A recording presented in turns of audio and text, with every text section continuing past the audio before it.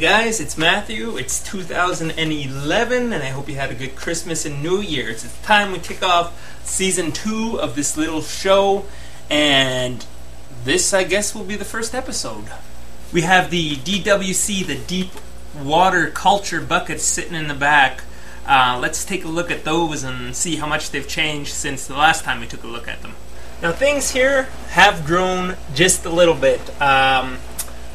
I've made a small change sitting in the back here. I actually found an actual manifold for airline hoses. This one I picked up at the local pet shop for just around $5. And although what I had before is basically the same idea, this one is just a lot more easier to manage, and I thought it'd just be a nice touch.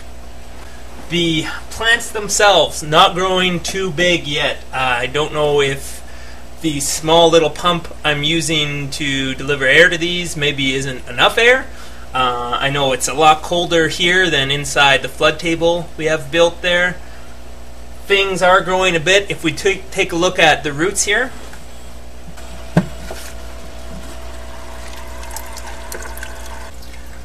so this one plant probably has the most root growth out of them all. And it's not too beefy or leafy, but it is growing, so I guess we'll just keep on watching it to see how well it does. The other ones don't look quite as good as this one even, and the root mass isn't as developed as this guy, but that's the deep water culture. And let's take a look at the stuff inside the flood table. Inside the flood table, it's a different story. Things are growing nice and big, green.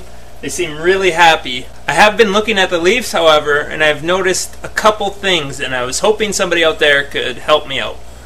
On the tomato plant, I've noticed that the leaves are starting to curl up, and they're a bit dry and dead on the outsides.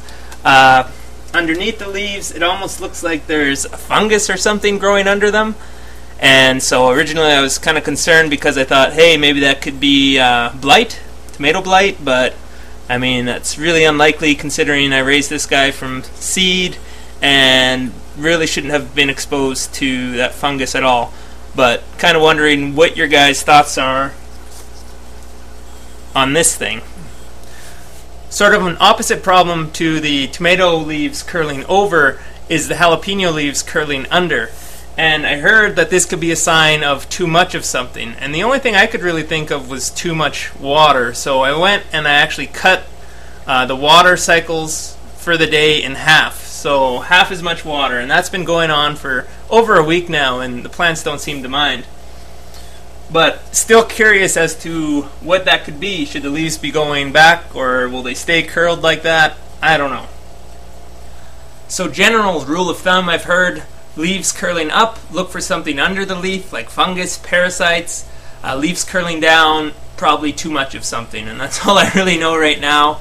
I can't really pinpoint what it is for the tomato plant. I don't think it's burning out. I have my parts per million just over 800 parts per million of nutrient mix, so I don't think that's too hot, but I could be wrong. The pepper plants seem to be doing alright. There's just a few of them that have those leaves curling under.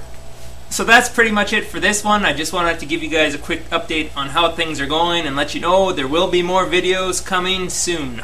So it sounds like I won't be going back to work for probably another month or so. There's a big gong show going on with my work visa, so I have some more time off.